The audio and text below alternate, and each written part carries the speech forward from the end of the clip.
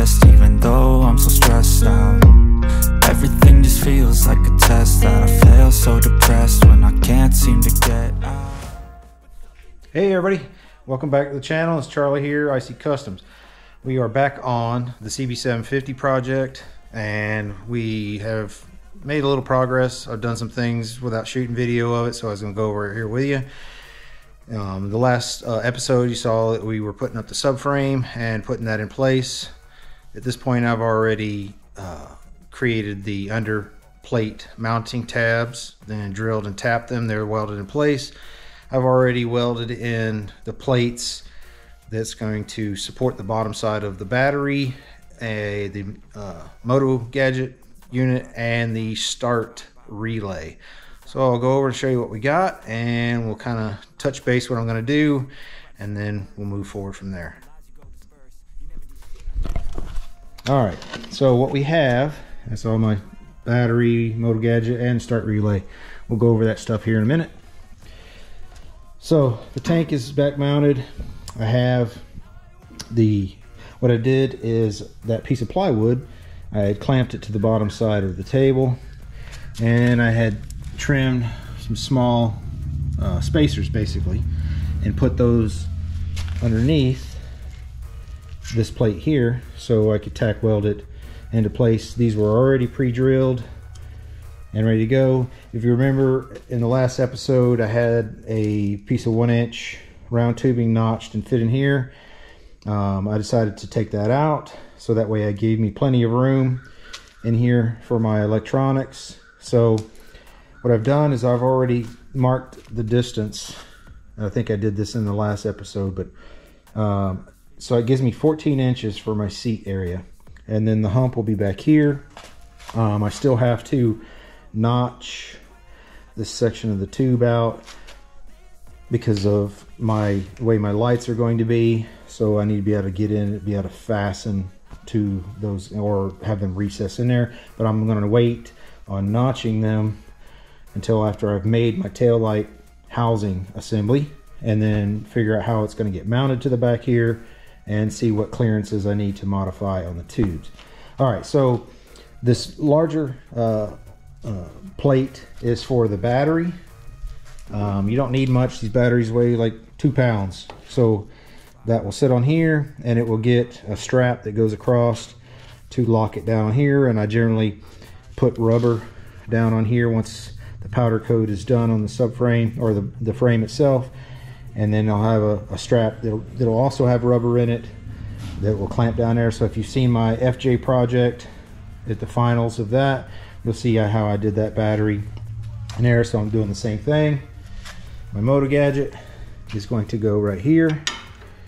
Basically what I'm looking for, I'll have to machine some standoffs, just enough to give me some threaded area, so it'll raise it up a little bit. So the Motogadget will go there, and after that, in between the battery and the Motogadget will be the start relay. I like these start relays simply because it comes with a 30 amp fused circuit, and that works great because the output from here goes to the input on the Motogadget. So I have my Motogadget fused with a 30 amp circuit, which is plenty. And then these come with a spare socket on the side for a spare fuse. So these are great to have because you're carrying a spare fuse with you. So this plate was from, I had made this plate for the XV920R that I ended up putting the later model, the Gen 2 starter system on it, so I no longer needed it. So I took the plate, which I'm going to repurpose it for this particular build, and I'll have to machine some standoffs, and then that will get mounted in between here. So that's how that's going to go. I've kind of mocked it up before, and so what that does is it allows all my wires to run down the side of this frame here, and as you can see, this will have the plate underneath here, so I'll just have to weld my wire harness tabs on here, pardon me.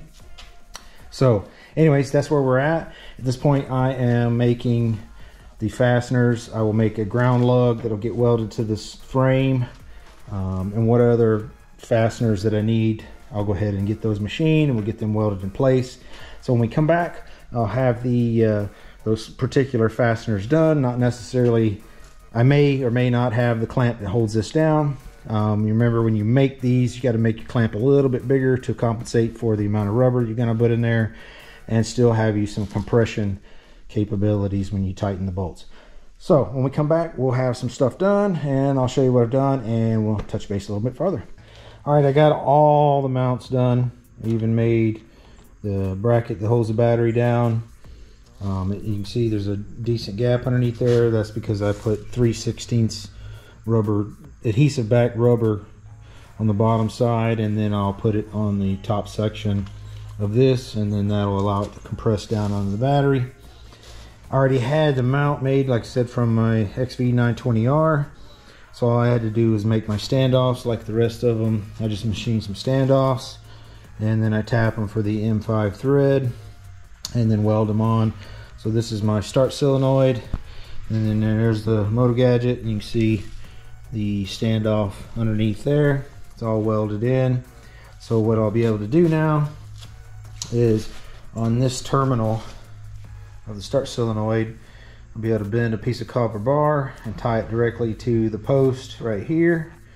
And then I just got to machine one more actual standoff to weld on here, so I'll be able to put my ground strap onto the chassis right there. This leaves all this wide open, so all the wires coming from the Mo unit, battery, start solenoid, everything going that way. So yay, it's all done.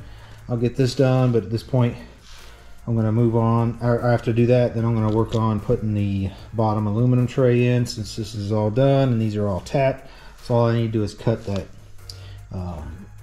piece of aluminum that I have and get that mounted in here, and then we can move on to start making the back section for the tail lights, and of course the seat hump.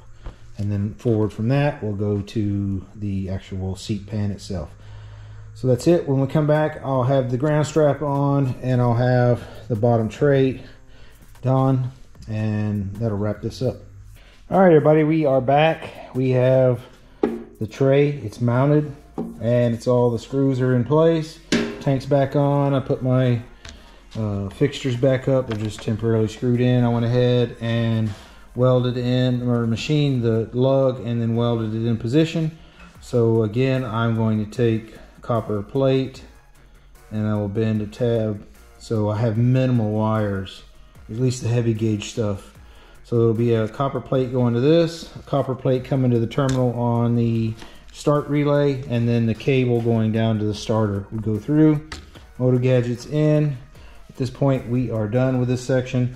All we need now is focus on is getting the tail light assembly, what I'm going to do for that, and then start building the seat hump. To give you a reference on how tall it is, you can see it's not very tall at all. What, 3.25 inches as far as height to that. Very, very small. So I could theoretically get a really low profile hump. I don't know what I'm going to do yet. I'll do a one-off fiberglass mold most likely. Well, possibly. I may end up making an actual mold from it. We'll see as it starts to lay up, but I'll most likely start with a wood template here. I got to first complete the taillight assembly before I can actually start making it, because it's going to mold over the top or around it. So that'll need to be done. So that's the next function is making my taillight oval for back here. But as you see, it looks really nice. Give you the underside view of it. Flush head screws in here. So yay, it's all done. Also, whenever the seat tray is made, I usually use those quick release hood latches, and I'll drill a hole through the back side, underside here to put the release. And you just push the button underneath the actual seat tray or pan here, and then lift the seat assembly up. So that's it for this. When I come back, we'll most likely start a new episode, and that'll do the seat hump and most likely the seat tray. Well, the light section, the seat hump, and the seat tray. So when we come back to the next episode.